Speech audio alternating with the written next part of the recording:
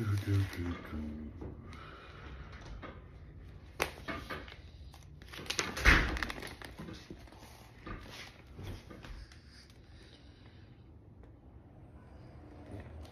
up, man? What's wrong with you? I had a bad day at school. You had a bad day at school? Yeah, I felt like I got beat up. Not in a fight, but just mentally beat up. Just everything's on my back. A lot of pressure. And just a bad day at school. You feel like you took a loss today? Yeah, things didn't go my way today. Things didn't go your way. No. Well, you know, it's rough, son. You know, but here's the thing. No matter what, you got to know this. When you go outside this door every morning, every time you go outside your door, there's a battlefield out there. And that battlefield is real tough. But there's another battle, and that battle is in your mind. So when you go out in the morning, it's some things that you want to do that God gave us to be able to use, right? Yeah. So, you know, first you got to know what you're fighting. You're dealing with the spiritual wickedness in places, that in high places, in heavenly places. You're dealing with the powers, you know, of darkness. You're dealing with, you know, the rulers of this age, people that's in control. What you're not dealing with is the flesh. See, understand, son. God gave us a whole package. He gave us something huge to use to be able to go out there and stand against the tricks of the enemy, the tricks of the devil.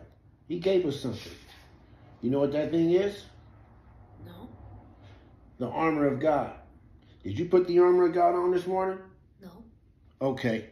So you came back and you felt like you lost the fight, right? Yeah. Like you lost the battle. Well, it's because you went out and you weren't prepared, son. So what we're going to do is get you squared away. We're going to get you prepared right now. Are you ready? Yes. Are you ready? Yes. Let's do it. Stand up, son. Here we go.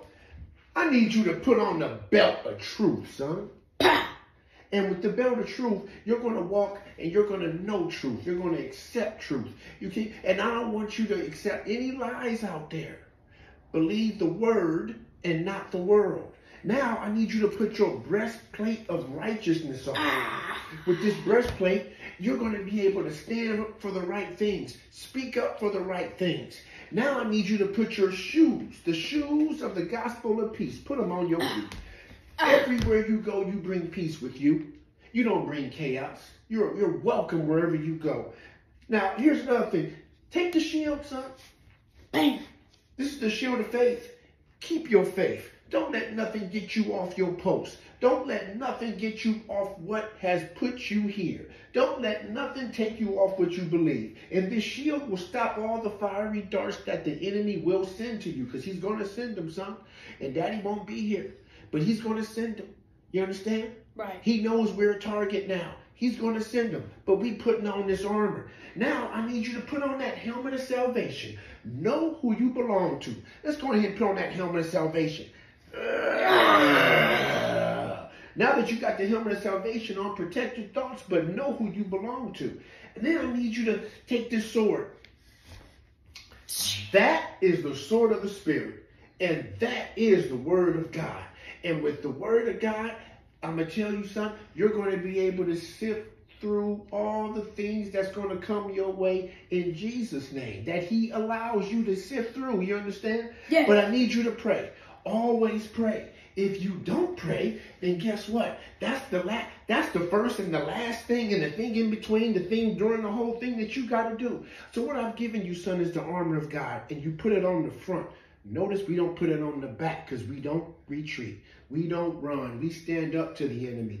Do you understand what I'm saying? Yes. So giving you all that, bud, what I need you to do is let me hear your war cry. Yeah! Now go out there, son, in Jesus' name.